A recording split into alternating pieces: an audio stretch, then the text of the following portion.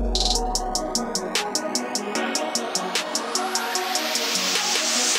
to Raptors Today. Paul Jones occupying the captain's chair. Akil get well. I'm just keeping it warm for you.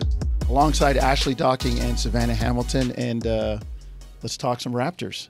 Let's talk new Raptors specifically. And Savanna, I'll start with you. RJ Barrett, Immanuel Quickley, a couple guys that came over from the Knicks. And if you're RJ, I mean, people might have been worried a little bit about him coming home as a young player, but I feel like once you've been in New York, anything else is easy to handle. He's coming home. He's got a great support system. And I think he's playing really well in his first kind of go-round here with the team. Oh, absolutely. You look at just what he's doing right now with the Raptors, how he's fitting in, and just the role he's carving himself out right now with this team in comparison to where he was with the Knicks. You know, he left the Knicks. Knicks fans and media, they were pretty vocal. They're like, this guy was inconsistent. Now you're seeing performances, and he hasn't had perfect nights every night, just to get that clear.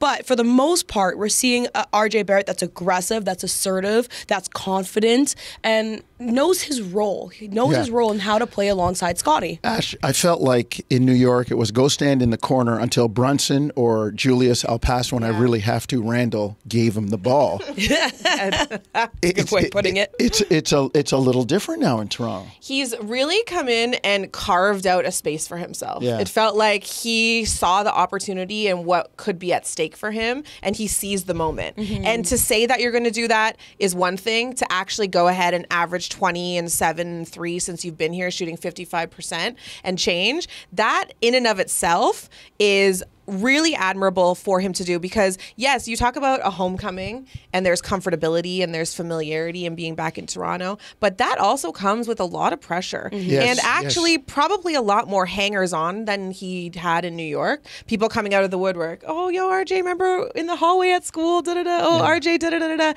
tickets and asks and all those things that come with a certain level of celebrity, especially in your home city. So it feels like he's done a good job of blocking that noise out, doing what needs to be done on the court, and then that chemistry with Quickley is always nice when you're in an uncertain situation with a familiar face. With a running mate, Yeah, exactly. Yeah. And I guess, I know I talked to Rowan Sr., and Dad talked about... No, you get a ding? I get a point for that. But he talked about the same thing. The team is going to have to make sure that he can concentrate on basketball. He comes with Quickley, and I feel like I'm seeing both of these guys' personalities come out more in Toronto. Not that they weren't there in New York, but there's a little bit more, Savannah, there's a little bit more freedom for both of them right now. Yeah, there's a comfortability, I think, right now that's coming with this. And I think it's probably because, the Raptors having traded so many players, there's 5 new guys right now. Yeah.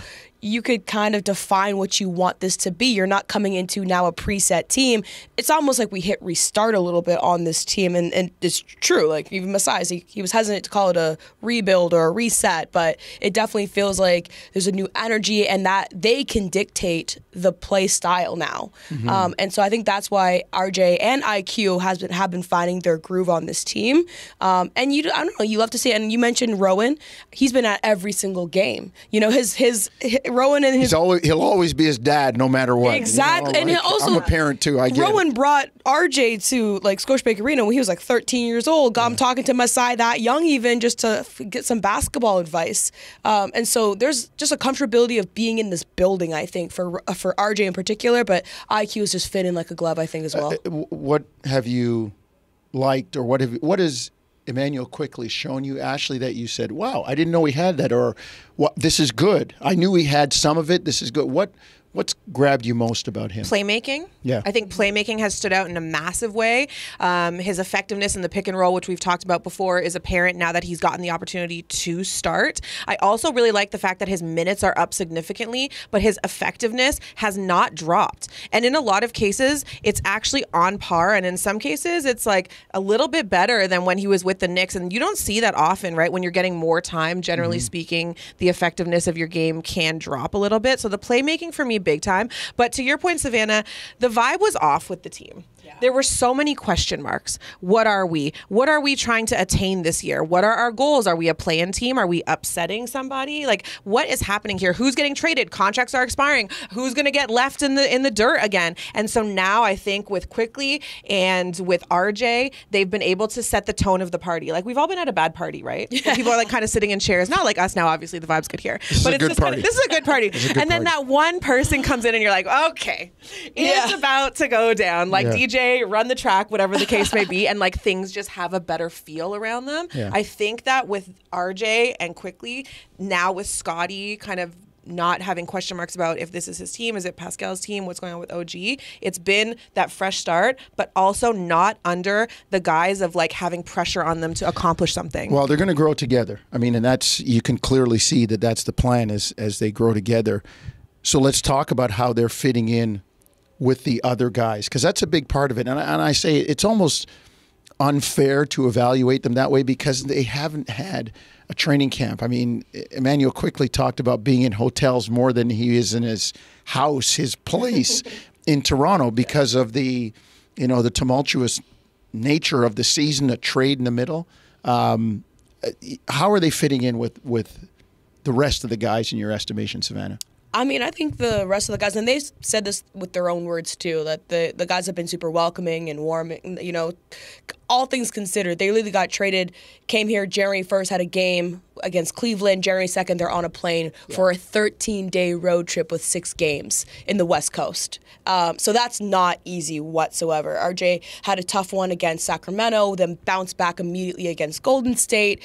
And so I think the team has just been really receptive to these guys coming in and I think the team understands the situation that they got put in as well, because they're jumping on a moving train. And the train hasn't stopped yet because there's another 11-day road trip starting this Saturday. Yeah. I would just argue, and I know we have some practice sounds to get to, I would just argue, though, that the road trips are actually beneficial at that time because now you're just with the team. You're just locked in that basketball. silo. It's just hoops and your guys and the women that are involved in the team as well, and we'll just figure it out from there. So I think it actually could work in their favor. You're not looking for, like, the grocery store or where do I get my laundry done and my dry cleaning or stuff. You're not having dinner at Cineplex Odeon.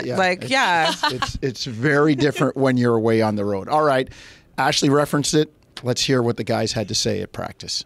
How did the unofficial training camp day 2 go for you today? It really felt like a training camp. Great energy in the gym. Guys, yesterday and today, they gave their all best. We were able to teach a lot, teach some basic stuff that we were teaching in the training camp. We had 2 good film sessions yesterday and today. So good vibes. 100% focus on us and our development. What was the focus yesterday and what was the focus today on? Yesterday we did a lot of close-out, how we got in the three-point line. Offensively we did some scripting, basic stuff that we're running on offense, and today we did more of a stations work and parts of the offense, parts of the defense. We worked on our shell defense, worked on boxing out, working on protecting the paint, a whole bunch of stuff.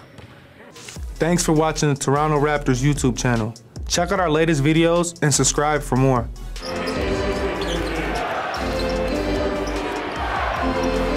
Trent answers back. Gary, sidestep, three, got it.